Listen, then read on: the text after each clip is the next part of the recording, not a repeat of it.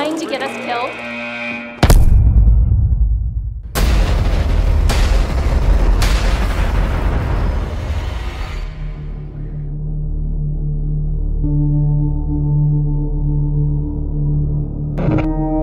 The Inpatient is a psychological horror game made exclusively for PlayStation VR, and it's set in the Blackwood Sanatorium in the 1950s. No! Get me out of this! It's a different kind of horror in some ways to both Until Dawn and Rush of Blood, and it feels significantly more psychological as a result. Help!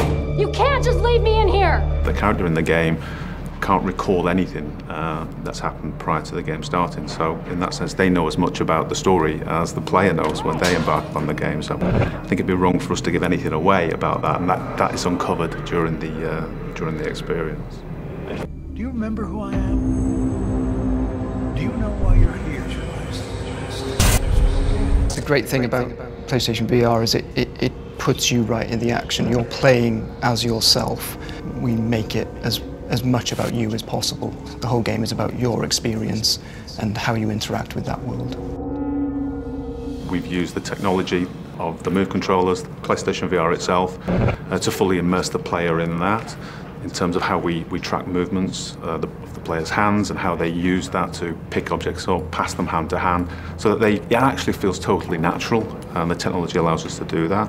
What we really want is for people to play the part of the patient, to actually act and perform that part, and so the voice control is an integral part of that.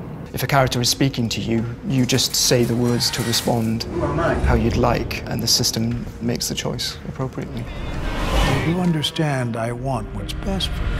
I think the Inpatient in VR generally is very different, because we'd expect people to be playing this largely with headphones on, because that's the way to get the real true immersion. To actually feel quite alone and isolated in there is actually, I think, a big part of the experience.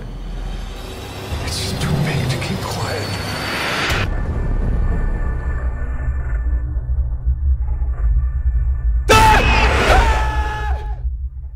For the players.